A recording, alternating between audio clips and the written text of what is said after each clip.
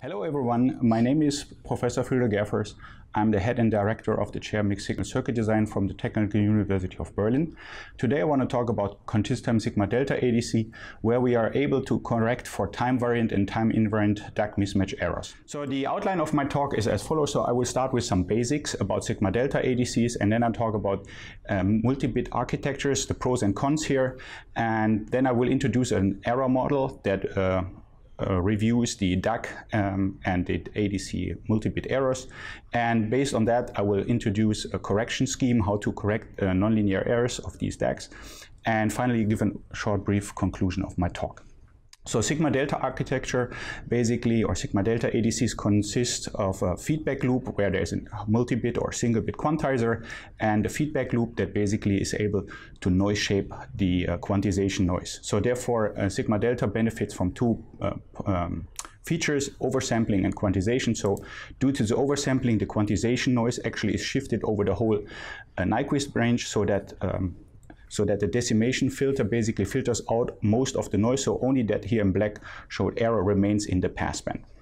However, due to the feedback loop, we have also a noise transfer function, so the noise that enters here at the quantizer will be noise shaped so that most of the quantization noise is even shifted to higher frequencies, so only that error here, or the area here in yellow, remains in the passband, significantly improving the quantization noise performance of the sigma delta. Furthermore, continuous time sigma delta modulators feature an inherent anti-aliasing filter, because before or in front of the sampler here we have a continuous time filter which acts as an anti-aliasing filter for the whole system, improving the power consumption of an overall receiver here.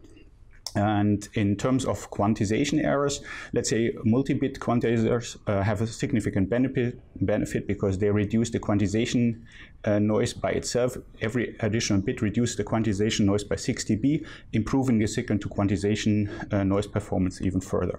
However, we need not only a quantizer, here also a multi-bit DAC, which you can see here, which is consisting of unit elements to show a high-level architecture of such a multi-bit DAC. What are the benefits? As I already mentioned, quantization noise is improved, and since we have a linear transfer function of the quantizer which is well behaved, also the loop stability will improve. On top of that, since we have a significant improved quantization noise performance, we can reduce the oversampling ratio, which relaxes the integrator requirements in terms of slew rate and settling behavior, which in turn reduces the power consumption even further. On top of that, since we have a multi-bit quantizer, we can also think about reducing the loop filter order, which in turn reduces the number of components, which reduces the silicon area requirements, and on top of that reduces the power consumption. And this is not only holding for the analog but also for digital decimation filter, because they are go in one by one. However, what happens here, since we have a multi-bit quantizer, errors are introduced because they have a certain nonlinearity. So I marked these errors with an ADC quantization or ADC nonlinear error, introducing the loop here, and the DAC error, which is basically added here in the system at the feedback loop. However, if we look at the error from the ADC, we see that we have a filter in front of that, such that the errors from the ADC are highly attenuated and therefore is usually not a significant problem for multi-bit quantization. However, the DAC error here, which can be modeled actually as an additional input signal, which is in parallel to our actual ADC input signal, and therefore we cannot distinguish the error from our actual input signal, and therefore this error has to be small enough according to the whole resolution of our sigma delta ADC. Which means that, for example, if we have a 16-bit sigma delta ADC, this DAC needs to be 16-bit linear or even better in order to not limit the overall performance of such an ADC. Usually in state-of-the-art, we have data averaging techniques to overcome these problems, but as already mentioned, multi-bit architectures can use low oversampling ratios, and therefore the benefit from the data averaging will not take place, and therefore is not a solution here. Other alternative architectures basically use an analog correction, where we have an additional DAC here in the feedback that tries to correct for these nonlinear errors introduced by these nonlinear elements here. However, we need an additional DAC, and timing requirements and accuracy requirements are so high, if we talk about, for example, 16-bit, that this is not a real nice solution, and it's still bulky because we need an additional DAC for each cell here.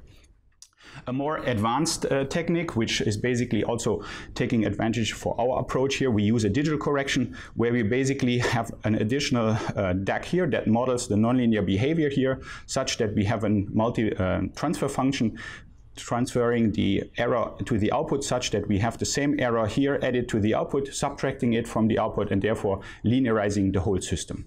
And this is already state of the art. So if we look at the usual problems, let's say we can see here, since we have a continuous time sigma delta modulator, we are interested in the total charge per clock cycle. So that means the total area here is what is injected in the feedback loop. And if we look at the different unit cells, we can see that they're deviating from each other, meaning the actual current amplitude here is varying from cell to cell, introducing an error here, for example, epsilon 1 here. And since we have errors, they will cause nonlinearity, and that's something that was already corrected in state of the art, as you will see in the next slides. So, and I'm assuming for now here that the sampling periods are perfect. However, you can also model this as a constant current, but varying the timing ends up in the same problem. And furthermore, let's say we can correct in state of the art these errors using a reference cell as a cell that we all match all current sources to it. However, the only remaining error will be an overall gain error, which will slightly affect the maximum stable amplitude. However, the linearity is still nicely remained. And how is that corrected? You can see here, if we are able to basically model these errors from these current sources with an actually matched C level here, that's C1 to Cn, and if we can calculate these Cn's, we can multiply that with the transfer function and correct the output at the sigma delta output. And the goal is so that we match here our digital model here with the actual errors, and such that we multiply this with the transfer function, and we can see here that the error transfer function from the epsilon output to the final sigma delta output is actually the signal transfer function, except that is negative terms because of the negative feedback. So therefore we can see here the signal transfer function, and if we do so, we are able to correct in state of the art our errors. However, let's say besides these static errors, we have also dynamic errors. If we look at the real transition of a DAC signal, we see that we have different delays and we have different slew rates. And therefore, it's not just a static error, we have data dependency. That means if we have a signal transition from a -1 to a 1, we have here a slope and a potential delay. If we have a no transition, we see that we have only a static error, whereas we have a falling edge, we see that we have a different delay and potentially a different slew rate. So therefore, depending on our data and depending on our model, we can either have two coefficients if we have just different slopes or the delays, and if we have different delays and different slew rates, we end up with having 3 different coefficients. And these are data dependent, meaning depending on the previous and the current sample. This is shown here as a model for the 2 coefficient case, where we have a fixed delay but different slew rates. And you can see here that, let's say, if we have a 0 to 1 transition, we see that we have an additional charge error, whereas if we have no transition here, only the absolute static error will remain. So therefore, our model is improved or enhanced so that we have each of our current cells have 2 coefficients, one constant for the no transition, or one transition based, which is looking at the previous and current data and decides if we pick one of these coefficients. So the question now becomes how we can estimate these errors. So how we do this? So we add basically an extra current cell shown here in blue, and basically that is replaced in the feedback DAC, and we take every time one of these cells out and inject here a PRBS sequence that basically gets correlated at the output. So that means we inject here a PRBS sequence, and in order to characterize both the static one, we use a low update rate PRBS, and if we want to analyze the time-dependent, time-variant error, we use a high switching sequence here. And we use a cross correlation at the output in order to measure all these errors and basically correct later in the digital domain our errors. And of course, we have to do this for each cell. So that means after the first one is calibrated and measured, we swap the cell back in and then use the second cell as an PRBS sequence and then analyze the output for the second one. And this will be one full iteration. And after that, we are running a couple of iterations to just settle the perfect performance. So in order to prove this architecture, we have also a test vehicle, which is shown here. We use a 4th order sigma delta modulator, and in this case here a 4-bit quantizer. So that means we end up with 110 dB idle quantization noise performance. And this is, of course, a simulation result here. So we use a background calibration. So that means we have a sine wave coming in with a quarter of the full-scale amplitude. And if we use sufficient number of points, we are able to calibrate fully the sigma delta back, assuming we have an error, let's say, floor that we want to be close to our 110 dB SNDR. So here you can see the final simulation results. So in the first 3 iterations, we just used the time invariant estimation of the static error. And you can see already, we see after the error injection, we end up with just 60 dB SQNR performance. And after the first iteration, we see already approximately a 30 dB increase in performance. And after 3 further improvement iterations, we see that we settle approximately to 90 dB SNDR, and we are limited by the time variant errors. And after we switch calibrating also the time variant errors, we almost get back to our perfect performance. In this case here, we have 103 dB